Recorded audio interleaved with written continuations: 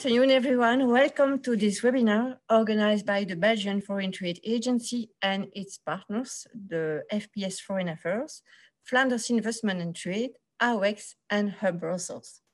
It takes place on the occasion of the release of our latest study, the role of logistics service providers in the utilizations of FTAs by exporters. This study gives an insight on how freight forwarders, custom agents, shipping agents, and their peers can help exporters to become even more competitive abroad by assisting them in the utilization of FTAs. We have a charged agenda for the coming hour, but first allow me to quickly just run through a few frequently asked questions. First of all, the slides of all the speakers will be made available. You receive them via email and find them on our website together with the study. This webinar is recorded and will be uploaded on our website as well. Also, the study, the role of logistics service providers in the utilization of FTAs by exporters, will be released immediately after the webinar. This webinar will end with a Q&A. In case you have a question for a speaker, you can put it in the Q&A together with the name of the speaker you address it to. In case your question won't be covered during the webinar itself, we certainly answer you at a later stage. To kick off the webinar, I'd like to welcome Mrs. Geraldine Emberger, Advisor for Implementation of EU Trade Agreements at the DG Trade at the European Commission. She'll open this webinar with remarks on the conclusion and implementation of EU Free Trade Agreement. Mrs. Emberger, the floor is yours. Thank you very much, Mr. Chalier, for having invited me, and thank you very much and good afternoon to ladies and gentlemen. Indeed, the fact that we are here together amongst member states, the Commission on the one hand, but also business representatives and TPOs on the other hand, is very reassuring and is the first sign that we are moving in the right direction, namely partnering up on making the most of free trade agreements. And for whom are we doing this? Obviously for our traders. And when we look at the fact that 93% of all the companies exporting in the EU are currently SMEs, I think this is a very worthy cause.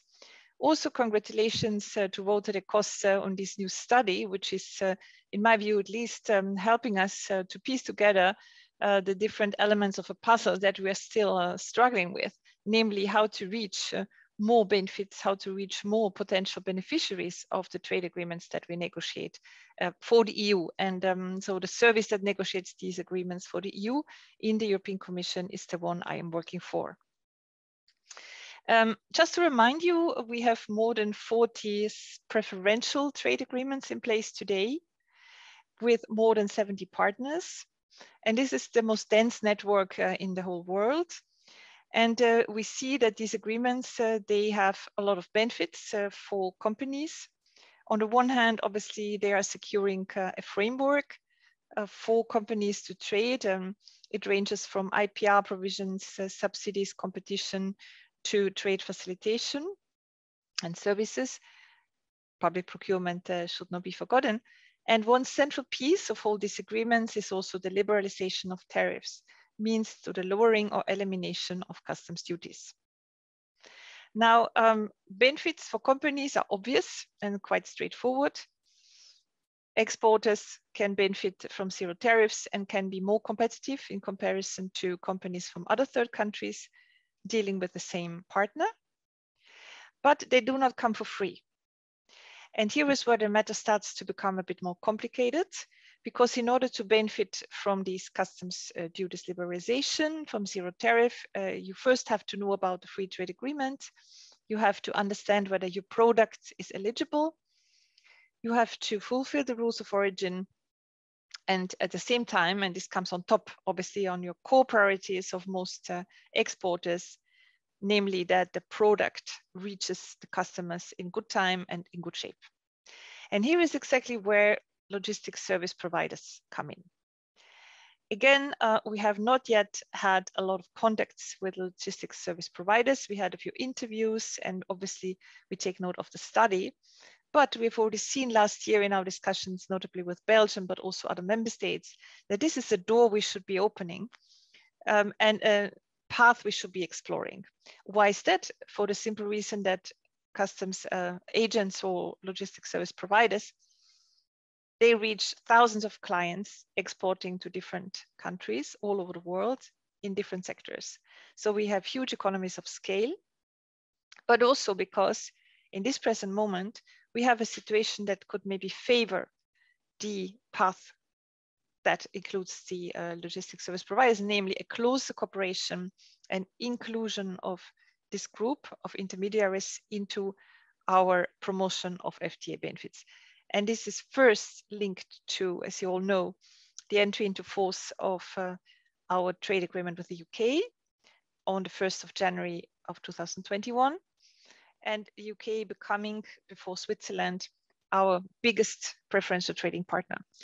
And it also means that many companies, especially SMEs, who were dealing with the UK in terms of part of the internal market, they have now in front of them a whole set of issues. Namely, there are borders, there are forms to fill in, there is a rules of origin audit to be done. So this is extremely timely. It's on the one hand, it's a problem. On the other hand, it's also an opportunity.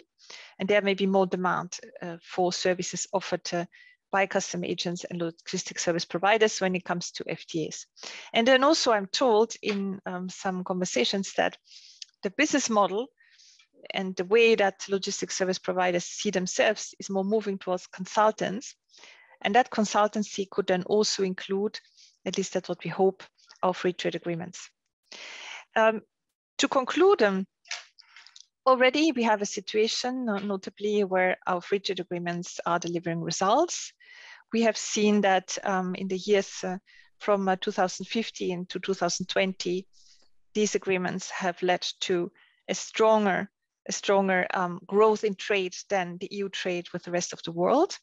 We also see that Belgium makes good use and Belgian companies make good use of the preferences we negotiate.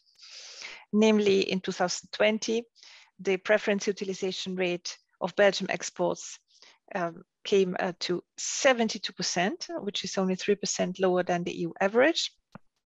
But more importantly, Belgian companies were able to save 463 million euros thanks to FTAs. On the other hand, it's also true that Belgian companies left on the table 127 million euros in 2020. Now, what is the Commission doing? To conclude, what can we do together? The Commission has set up in 2020 two tools that all of you are, or many of you may be familiar with. First, a one-stop shop for people who want to complain about obstacles and issues they face in trading with third countries. And secondly, the Access to Market platform. It's a one-stop shop platform where companies can find all the information they need, both on importing into the EU and exporting to more than 122 export markets. Now, HOM, as I said, was launched in 2020, and Belgium as a member state, but also the Belgian TPOs, together with ITPOA and many other associations, have helped us to promote it. And we have carried out in the first 15 years of its inception more than 50 events, and we have trained next to 6,000 people. But we're reaching a threshold, reaching a ceiling of what we can usefully do without the help of important intermediaries and important partners, I would say. Obviously, the member states in the first place and trade promotion authorities, industry associations, but then also, again, coming back, others, notably the logistics service providers.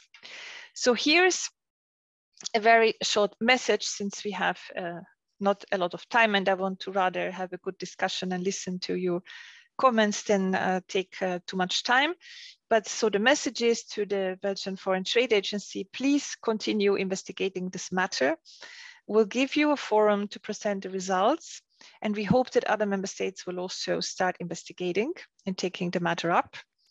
Second, to logistics service providers, inform your clients if you can more systematically about the existence of free trade agreements, but also our platforms like H2M, ROSA, the rules of origin self-assessment tool, and other tools that are on the H2M platform.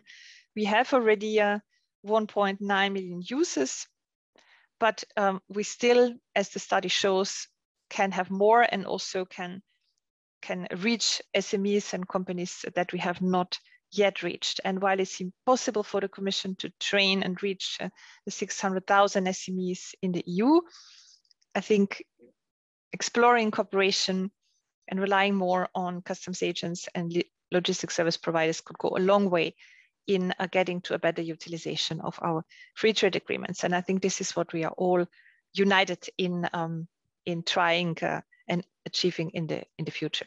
So I think this is my main message today. Again, thank you for inviting me and looking forward to a lively discussion. Thank you.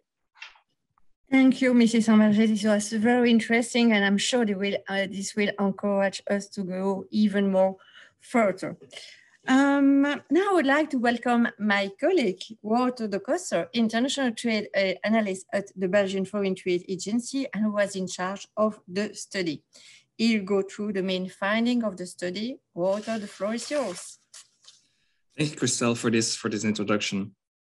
Let me also start by expressing my gratitude to both the Commission and Ziegler for kindly accepting to take the floor today. And more or less like Geraldine mentioned, I hope that my intervention can be a bridge between their presentations, between their two separate worlds, let's say, because you know all too well that the theory of negotiating free trade agreements on one hand is usually far away from the daily realities of exporters on the other hand. Geraldine already mentioned many difficulties that exporters face, and many companies and certainly SMEs need someone to bring the FTAs close to them to make it more accessible. And obviously, trade promotion agencies such as our partners, FIT, ABH-ACE, and Brussels, they are great for this, also via their role in the Enterprise Europe network, where they are as you may know, the main contact points to help companies like you in using tools, also once more that Geraldine mentioned, such as access to markets and ROSA. But complementary to trade promotion agencies, we also wondered whether logistics service providers, such as freight forwarders, shipping agents, custom agents, whether they can play an important role to make free trade agreements more accessible to exporters like you present here today. We wondered indeed because it had actually never been measured so far, not in Belgium, not elsewhere, which is kind of surprising, we would say, because, well, as an exporter, you are very likely to already work with your logistics service provider, or LSP, as I will call it from now on. And this during several steps of your export process, such as, for example, booking cargo space. So we asked ourselves whether LSPs can help exporter to become more competitive. But your presence here today is a testimony that you as an exporter also struggle with the same question. And I guess the message that we want to give today is, don't feel guilty, you're not alone with those questions. Stronger even, we did a previous study, which is laid the foundations actually for this study. And we found that 80% of the companies in your situation did not know whether they use free trade agreements or not. With your situation, I mean using an LSP and being active in markets where FTAs are in place. So this was even more remarkable given the fact that most of those companies are actually thinking that it would be better for them if they would use free trade agreements via their LSP. Or they say that they would use free trade agreements if they would not work with an LSP, but do all these export procedures themselves. And it's this peculiar insights that led us to interrogate some experts, and you can see them here on this slide, to find for the very first time answers to questions such as, why are so many exporters that rely on LSPs not aware about free trade agreements despite their keen interest to use it? What services can LSPs foresee for their clients? And how can we stimulate exporters like you to go to your LSP and to talk about this topic? Let's turn towards the findings now, which I will approach by running through the 6 questions that we had when we started out with this project. And the first question was, are LSPs structurally informing their clients about the existence of free trade agreements? And obviously now the answer seems clear that it is no, because if they all did, this webinar would not take place and we would not have such a large audience today. Based on the survey, we found that about 50% of the LSPs are structurally informing long-term clients about free trade agreements. This share is slightly lower among ad hoc clients. And our next speaker, Mr. Pottilius, will probably go more in depth and will explain that this difference between long-term clients and ad hoc clients depends for a large extent on the possibility to have a so-called onboarding meeting. And this meeting means that your LSP gets to know your trade flows, the ins and outs of your products, your suppliers or clients, and all of this will help you and help your LSP to make the process to prove compliancy much easier. And I know that many of the exporters present here today will say, well, actually, the key role of our LSP is just to make sure that our products arrive on time, in good order, and in the right destination. And giving all this additional information will not help us to get these primary tasks done. And yes, I agree with you, but based on the many interviews that we did with LSPs, it seems clear that when you export to a country where FTAs are in place, or even if you have a prospect there, take this step and do this onboarding meeting with your LSP. It will streamline your process. And once this happens, you would no longer need to trace back eligibility, which is an important word in using free trade agreements. Geraldine mentioned the word eligibility already. So you don't need to prove eligibility every single time that you make a shipment to, for example, the UK or to Switzerland, because it's all settled then. The only thing left to do, if you had this big onboarding meeting, is to build in compliancy checks, which is way less time consuming. Okay, so we've established that if you have had an onboarding meeting with your LSP, it becomes more probable that you will be using free trade agreements, which brings me to the second question. Why will you, for example, as an exporter, need to convince your LSP to provide you with this information, while other LSPs might structurally inform all of their clients, which is a question that's also important to policymakers. And to come directly to the point, it seems that indeed specialization has the most important impact. So companies that are calling themselves custom agents are way more likely to inform their clients about the potential gains thanks to free trade agreements. However, it's important to indicate that many well-known freight forwarders also call themselves custom agents. So custom agent does not need to be really niche. The next speaker is a representative of the company Ziegler. They are a freight forwarder, but they're also a custom agent. And it's also the reason why in our study, we use the term logistics service provider rather than either custom agent or freight forwarder. However, some LSPs indeed, and then mostly the smaller companies, specialized in the sense that they only became pure logistics services providers. So they don't find enough staff, for example, to work out the custom border procedures. And therefore, because they are not capable of doing this, they will most probably not inform their clients. So let's indeed assume that you are in a situation as an exporter where you export to countries with which the European Union has free trade agreements, but your LSP did not inform you. Then you may ask yourself, well, why is this the case? And in our study, we saw three key reasons emerge. And I just mentioned the first of them, which is a lack of knowledge among some LSPs. You know as well as I do that the utilization of free trade agreements can be very complex. Every free trade agreement is different. Rules of origins can change as soon as the HS code changes and so on. So an increasing number of freight forwarders, we learned, is unable or unwilling to do the constant follow-up. And as a result, they outsource the custom-related matters on their turn to specialized custom brokers. So this way, your LSP can continue to deliver you the entire package. So transportation, warehousing solutions, and custom-related issues, while they are not themselves specialists in the latter. They just outsource it to a third party. And there's no harm in this as such.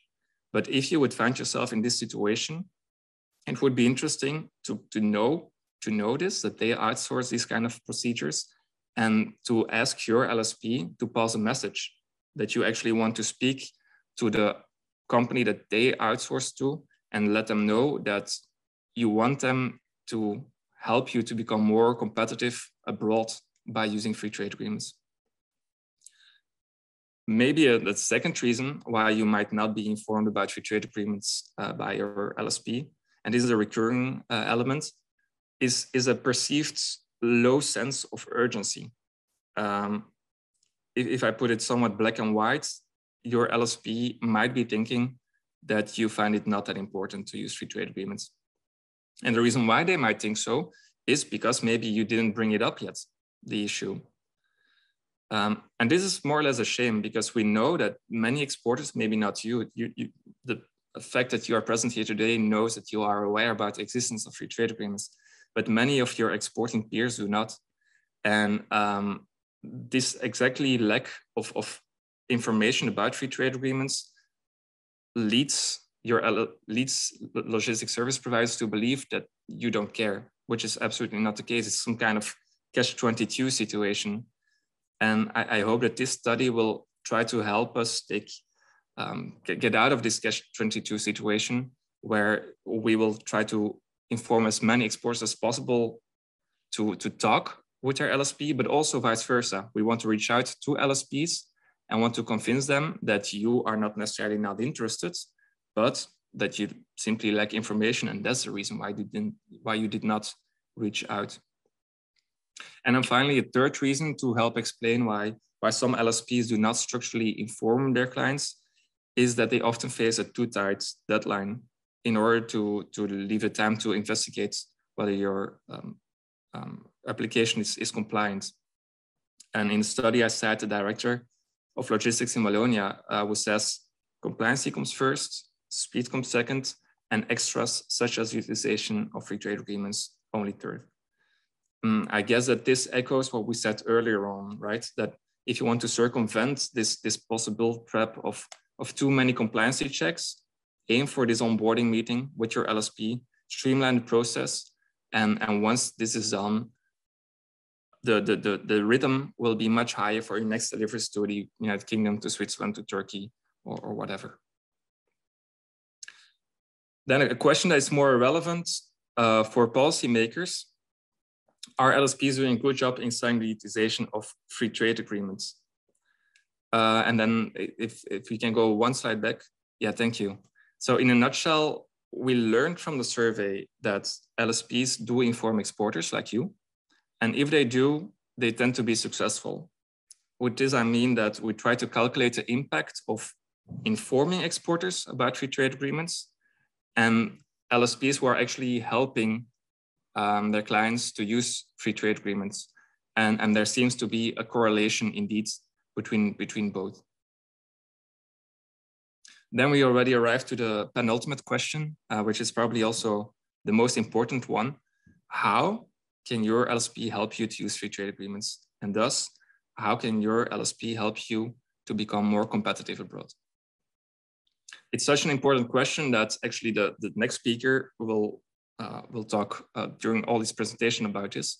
But allow me to sketch the bigger picture as well. Just to give you an idea, almost half of the LSPs indicate that they can help you identify what monetary advantages the free trade agreement in question can bring to you. So in other words, they know how much money your clients or you, their clients, can save, and how much more competitive you, as a result, can become when you use FTAs. There's other LSPs who can provide information on the impact that the utilization of free trade agreements might have on different divisions of your company, be it procurement, sales, administration. Some can help build an audit trail. Still others can help to calculate and determine the value of originating and non-originating content, which is extremely important. And then we saw that about 1 out of 5 LSPs in our survey indicate that they were not capable or not willing to provide any solutions to their clients. We had seen that these are mainly the smaller LSPs who call themselves the pure logistics providers. However, as we mentioned, chances are that they would still deliver the whole package, right? But that they would outsource these aspects to others, but they are just not keen to discuss free trade agreements with you, because then you would find out that they don't have the expertise and that they depend on others as well. But the first element on this slide is maybe the most important one, the fact that they simply tell you and other exporting companies that free trade agreements exist. It seems such a basic thing to do, but we still know that many exporters do not know that free trade agreements exist. So this is already a very, very important step that we can take, and is something that we will certainly repeat and repeat when we reach out to LSPs as well. And then a final question that we want to have an answer to in our study. If you, as an exporter, will knock on the door of your LSP, who did not inform you earlier on about free trade agreements, will he be interested to help you? And I'm glad to share the result that, at least based on the survey and based on the in-depth interviews that we had, the answer is probably yes. So we found that many LSPs who were confronted with the finding that exporters like you are eager to use free trade agreements said that this was an interesting signal and an encouragement to increase awareness to their clients, because once more they thought that there's lack of interest if there's lack of if your client or if you didn't tell them about free trade agreements. So this is certainly true for LSPs that are currently almost never helping their exporting clients with free trade agreements. So this might be the case for your LSP if your LSP did not inform you about free trade agreements yet. And also we noticed that the trade and cooperation agreements between the EU and the UK can be a game changer for those kind of companies, because this will help them to learn more about free trade agreements, since suddenly many more clients are immersed in this topic. All in all, I hope that at least with this study, we get the conversation going, that we opened the door a little bit in this field. There's still much left to be discussed, much left to be understood and investigated, but also with your presence here and with your support, I'm convinced that we will be getting somewhere in the end. On this slide, you see some links of organizations that might be able to help you in using free trade agreements that you can reach out to. So feel free to contact them. That was it from my turn. Thank you very much for your attention. Thank you, Wouter, for the study and for this very interesting presentation, and a very unique study too. I'm sure it will help us to become even more competitive abroad. Now I would like to introduce Mr. Dirk Pottilius, a representative of FORWARD Belgium and Head Customs and Fiscal Representation at Ziegler Group Belgium. He will explain us how the logistics service providers can help exporters to become even more successful abroad. Mr. Pottilius, the floor is yours. Thank you very much. So I will start my screen.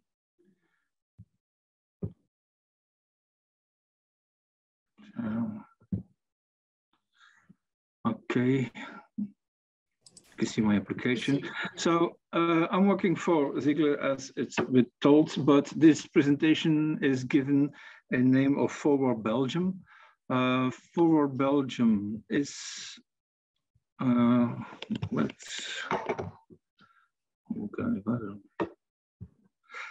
FORWARD Belgium, as you see, the introduction of FORWARD Belgium is FORWARD is a service for logistics providers, for custom representatives, and for forwarders.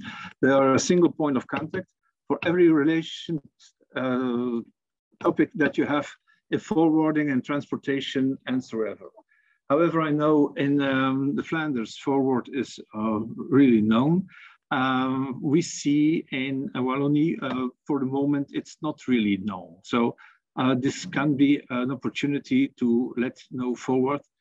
They are for everyone who is in our business of transportation of logistics, and they have a real team that can help you in a lot of issues.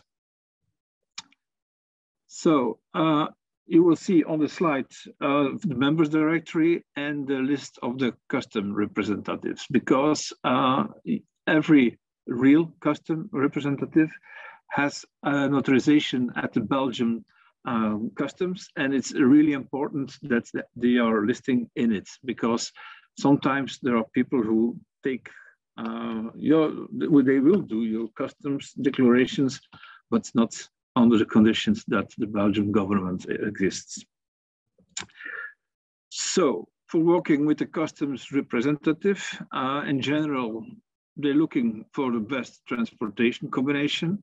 They're preparing the additional formalities, but directly I have to say there are some logistic providers that don't do any customs documents, as there are customs agencies that don't do any transport.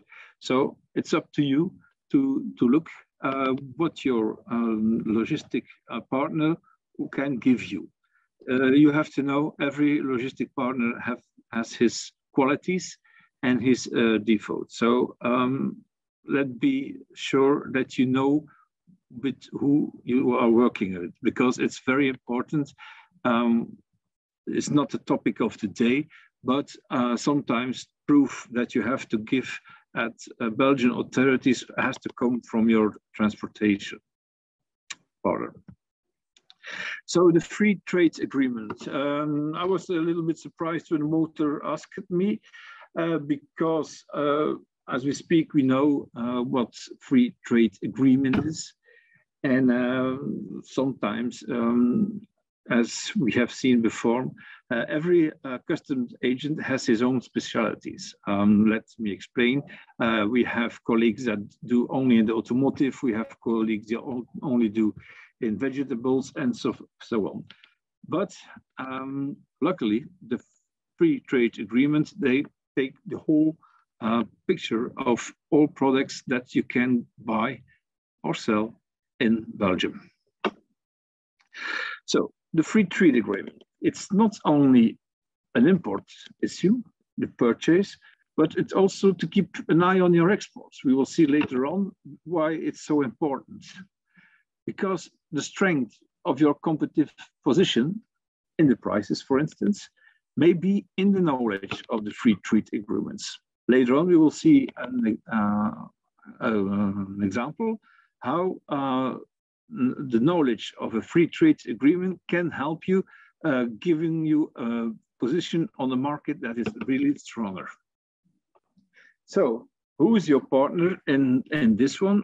It's your logistics service provider or your customs representative, or if you are lucky, your buyer, your sourcing people, because it's not only something that has to be learned by the LSPs, but in my humble opinion, everyone that does sourcing, that has a chief buyer, as we call it, should know this free trade agreement as well. So sourcing, everybody knows the new word. I say don't just search the cheapest, they do. In a lot of cases they do. And that's the example I will give to you is a real example. So a Belgian firm buys profiles in China. Reason he has sought the offer, he said it's the cheapest in all countries. Is that true or is that false? Well, if you see the import duties from China, it's 12%. The same product from Turkey is 0%. So it's not only the question what the final cost, but also you have to take in your calculation the account of the transport costs, the delivery times, and so on. So we see a lot of people, they're buying in China, and then they come to the conclusion it's more expensive. They have to wait longer. We have seen as well that the transportation has come from $5,000 to $18,000, I think it's now. So it's really not so wise to search for the cheapest. So there are, in the examples, there are duties to pay. So that will say the retail excess costs will be higher than the profit margin. We all know that companies sometimes have only 5 to 6% margin, and they have 12% on the based goods. So that's something that can be avoided. Another consequence, and rest assured, I can tell you a lot of, we'll say tricks, but it's not tricks, it's real regulation. But that is an example. The goods that you have bought in China, you can't sell them to Switzerland because these goods are not EU goods. So you have paid the import taxes here in Belgium, and you will send them to Switzerland, and they will pay again. So it's not hard to see that already you're taking not an advantage in your price. So as I say, the sale price is already higher, and the customer has to pay additional taxes on the more expensive one. So your competitiveness is really at risk. Before I take time for the free trade agreements in the various forms, because I should mention there are various forms, but that will lead us too much, because if we want to work with free trade agreements, we have to know the origin of the goods. And if you know the origin of goods, and you can put them in some matrices that is made by European Union, then you can have a lot of advantages. And now I will say something that it's really funny for you, I suppose, or it should be funny for you. If you sell goods from China and you do something here, well, in some occasions, you can send them without any other import duties to Switzerland. That's something that you can ask, of that you should ask at a real an LSP who is really competitive in this matter, because it's real difficult matter. So these are the real not so difficult one. So you have a tariff quota. What will say, that's the meaning of this is the European Union said, for instance, beans, you can take in 200,000 tons of beans without import duties. That is something for your buyer or your sourcer that he has to take in mind. He has to look on, and he has to ask to his logic provider or his custom representative in advance. So he has to say, well, I will buy this product from China, for instance. Can you look what the consequences? Because a lot of people look only to the import duties that has to be paid, but there are other duties, as there is, for instance, anti-dumping duties, and they can go really fast. Sometimes they go really fast. So when the goods are arriving here, he pays a lot of more, and he's not happy. The tariff suspicion, that is when there's a reducing of products that come, and the EU needs this product, then they will do a tariff suspicion. Unfortunately, that doesn't count on lots of ABH-ACE codes, harmonized system codes, but sometimes it could be a good thing to look. Further on in the presentation, we will see where you can get, if you want, this information. And then you have tariff suspicions with special destinations. So that is when non-union goods are released for free circulation used in import sectors of the EU economy, as such for shipbuilding or planes or so. So I don't think it's for a lot of us, but it's existing. So what you have to do, contact your customs representative, no matter what. Maybe he can't answer you, but always he knows somebody who can tell you all about consultancies, whatever specialists, even sometimes guys from the customs, they can help you with your information. He knows where to search. You will know how to search as well, but he knows where to search. He knows different applications. You have to know, and that's a little bit about outside the free trade agreement, but there are other regimes that can save you money as well. You can take in the goods, you can process the goods, and you can re-export them so you don't pay the taxes. That's not really an FTA, but it's a gain. It's money gainer as well. And so I come to my last point. He helps you how to learn to discover different regimes with a reduction in costs as a result. We see now, for instance, we see in Brexit times, they send it, Belgian goods, they send it to the UK, UK do something and send it back. It's EU goods. No, that's a problem because this formula, this FTA doesn't exist. So you will pay duties on your own products. Not good. So there are some things, there are some rules that can help you to not to pay on your own goods. So what's to do? And that is really important, what you should do. Determine the commodity codes. It's a very tricky part of the job of the deal, but with the correct commodity codes, you can see what your benefits are. If you have not your correct commodity codes, then you can't go to systems as accumulation or no drawback or any other FTA. It's very important that you have to do. Ask everybody, ask your LSP, ask your customs representative, but you have to be sure it's you taking the responsibility because it's your product.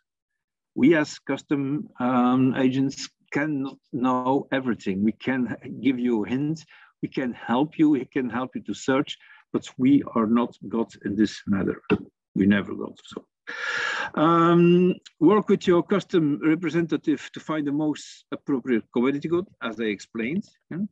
And if you have a doubt, then you can apply for a binding tariff information. What is that?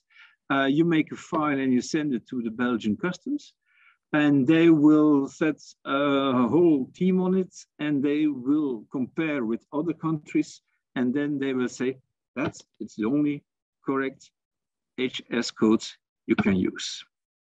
Sometimes it can be very, very favorable to have this BTE because don't forget, custom officers are human. They can make mistake. And if you have your BTI, then you are sure that you know what you're talking about. So the origin, as I said before, it's very, very, very important because the origins says it all. Without the origins, you can go with a free trade agreement. You don't be afraid to get to the heart of the matter. What the meaning is this: if you buy to a French company that buys to a German company that buys to a Dutch company, and you don't have the proof that the goods are from EU origin, it will you that will take the blame. You will be the last in the chain. It will you who take the blame. Contact your supplier. He has to give you a supplier's declaration where he confirms that the goods are from EU. Otherwise, you can have problem. As I said, the last one in the chain determines the tag in the goods if they are not union status. There are good rules to which the goods must comply, but do your homework and save money. That's meaning it's not because goods are, for instance, from, and I will not say Russia now, but from US, that there are not possibilities to make them EU goods, union goods. There are a bunch of rules. They are not easy, I said it before, but try to look with your partner and you will find something. So we can help you in every application. We can help you with the register. Before, for instance, if you have an authorization that you can export with a declaration on your invoice, you need a register. We can do that. We can give you that at once. Because what we have seen in the study of Wouter, but what we have seen in the past, a lot of companies, when we say, why don't you use that? Why don't you try that? Why don't you? They say we don't have time. Time is money, I agreed, but lost money is also time. So it's really important to know what you're buying and what you're selling. So you can check everything on this link. I will not explain the link because that's not my topic for today, but here you see with the HS code that you see on your left, the country, to what country, there you will see how many rights you have to pay or other measurements that can be given. So that gives you already an idea what the client have to pay. If you want to sell DDP, be careful, use access to markets. It's a real good tool and it's a rather simple tool once you know it. This is Rosa, she's a nice lady. She do the rules of origin. As I said before, the origin of your goods are very important if you want to play with FTAs. So with this tool, you can go to the rules of origin. Beware, it's extremely difficult, extremely depending sometimes of grams or euros of I don't know what, but do the double check and even the triple check before you sign anything that can be used. So I see my time is up. Unfortunately, I cannot work on the Q&As because I'm in London and I have to leave now. But if you send your questions to Christelle or Wouter, we will happy to help you to start. If you want a full assessment or if you want a full audit, you always can go to Forward and they will guide you through the existing companies that are doing that. But once again, it starts with you. Thank you. Thank you, Mr. Pottilius. All these examples, I'm sure, showed us how important it's to use these FTAs. And thank you for your presence today. And we will certainly transfer you the questions. Well, now, thank you to all of you. It's now Q&A time, and we will start with our first question for Mrs. Emberger. Mrs. Emberger, first questions. What other action is the Commission taking to make it easier for companies to use FTAs? Good. Yes, thank you very much, Christelle. It's a very good question.